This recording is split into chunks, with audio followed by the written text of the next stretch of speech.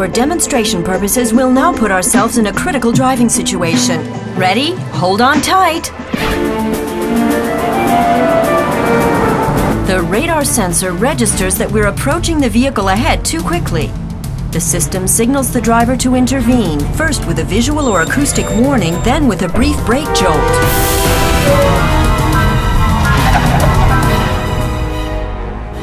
Let's take another close look at that. The predictive brake assist registers a critical approach to the vehicle ahead. The braking system is instructed to prepare for the possibility of emergency braking. This is done by increasing pressure in the system and moving the brake pad into position at the brake discs without actually braking the vehicle.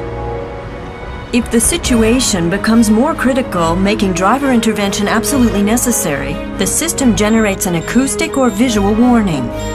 Should the driver fail to respond to the warning, the system reacts with a brief brake jolt just milliseconds later to draw attention to the traffic situation. The driver's rapid reaction can now prevent a severe accident from occurring.